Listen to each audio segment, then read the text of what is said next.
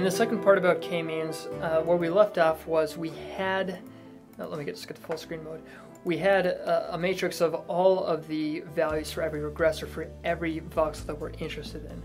In my case, I'm dealing with a whole brain analysis, and I'm going to be looking at 3 distinct clusters. Now, so we have this matrix called Y. Okay, so these are all the values for every regressor, for every voxel, and the K-means command is very easy, and I'm going to put the output into this thing called IDX as K-means, and then this matrix and the number of clusters I want to use. This can be any number of clusters you want, but in my case, I'm only interested in 3. Okay, so one for one group of the regressors, see where those load, another for another group of the regressors, and one more cluster to basically soak up everything else. So when I do this, this gives me one value for each row, basically assigning each voxel to a particular cluster. So cluster 1, 2, or 3, what is it?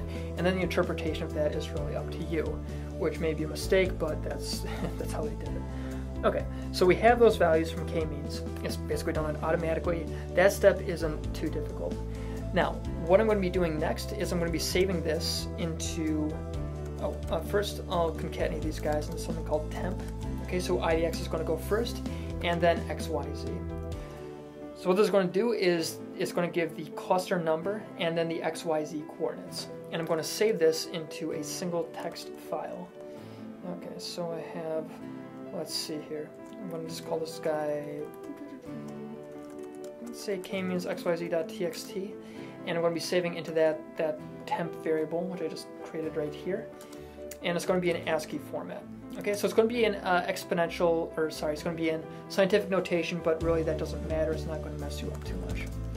And just to look at it really quickly to make sure everything is fine. Okay, this is what it looks like. Again, scientific notation because the save command is a little weird, but trust me, it will work. Don't worry too much about it.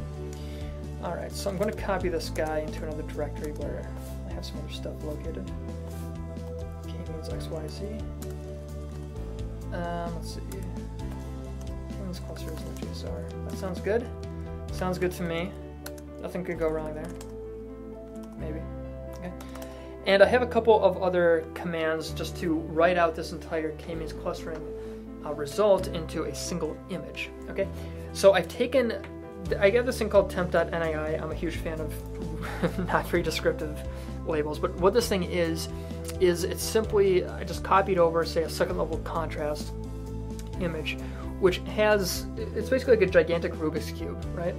It has a bunch of voxels all stacked together, and it's been warped to a standardized space. I'm going to use that, I'm going to use this command called create blank nifty to zero out everything. So make the value of everything 0, make it just like a blank image. And then I can overwrite it using create nifty.m, okay, and I'll have these scripts up on my website, and I'm going to be just using this K-means XYZ to overwrite that. Okay, so first thing is going to be create blank nifty temp.nii. So if you just want to take a look at it, okay, it's totally blank, but it has the same dimensions and everything that we need basically to be in a standardized space. The next thing is create nifty, and it's going to be temp.nii, and it's going to be using this, let's see, what do I have here? K-means xyz.txt, is that the right, yeah, that's the right thing. So once I type in this command, it's going to be giving a single cluster value to every voxel in the brain. Now what this looks like, again I'm going to boot up Avni because I like that visualization a little bit better, is I might just have an underlay as some template brain, and then the finished product should be this thing right here. Okay, so basically every color corresponds to a different cluster. You can see that clicking around, look at overlay. Is it 1, is it 2, or is it 3? What I see here is that, yeah, there seem to be distinct clusters for the regressors that I saw just from the univariate analyses, but it kind of makes it more compact and a little bit more easy to interpret. So that's K-means clustering, at least the way I'm doing it right now, just testing it out, seeing whether it makes sense or not. And I hope this gives you guys some good ideas about how to do it. I haven't seen any toolboxes for K-means, at least for SPM, that have looked approachable. Not that this is the easiest thing either, but it's a good start. I'll look some more whether people have some ideas on the SPM listserv about how to do that, but this is what I have so far. Okay, so I hope that helps. Mess around with it, read the supplementary material in the blog post to help you out, and I'll see you guys next time.